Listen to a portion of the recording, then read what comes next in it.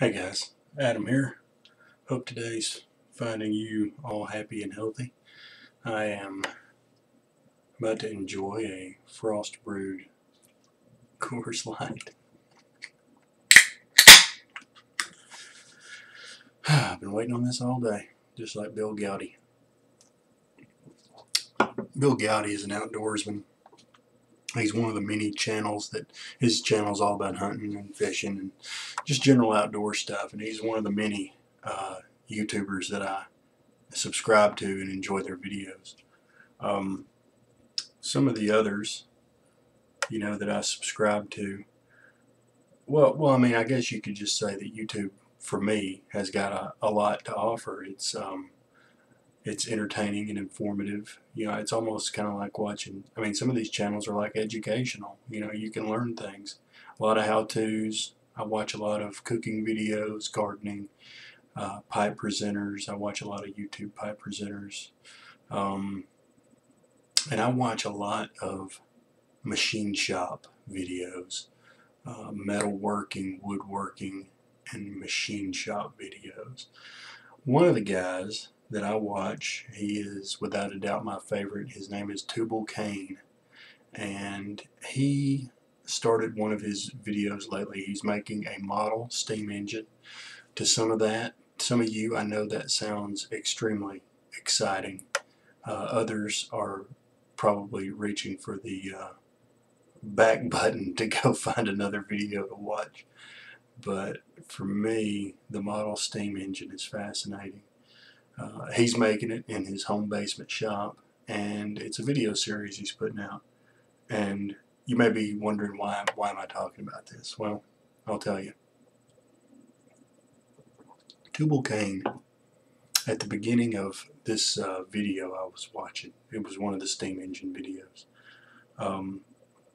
He made kind of a little public service announcement, and it sort of hit home with me. I thought I would try to share that as best I could with you guys.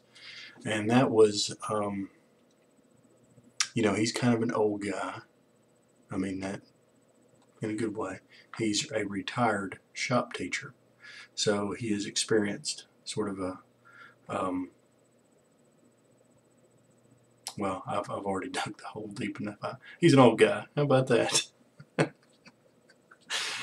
So he's a retired shop teacher who now posts videos, informative, educational machine shop videos on YouTube. And one of the things he said is that if you know any old guys, maybe your granddad or great uncle, somebody like that, who is not in good physical shape, physical condition, maybe they used to work in a machine shop or be a craftsman or something like that. Instead of sitting them, maybe their movement is confined, maybe they get stuck in front of a TV all day. Now that's unfortunate, but it happens. It's that's just the world we live in. And maybe if you knew somebody that was in that situation, maybe what you could do is instead point them towards YouTube and help get them some subscriptions to people like Tubal Cain, who offer videos that may interest them. There's plenty of gardening videos and things other than TV, alternatives to TV for people who can't get around. I guess that's kind of what I'm saying. He put it much better than I did, and I'll try to link that video here so you guys can watch it and maybe understand what I'm talking about.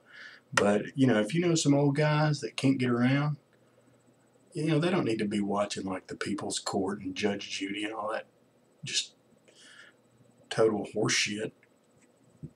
They need to be watching YouTube, where they can find some stimulating user-supported content, because to be honest, that's what really YouTube is best for, in my opinion.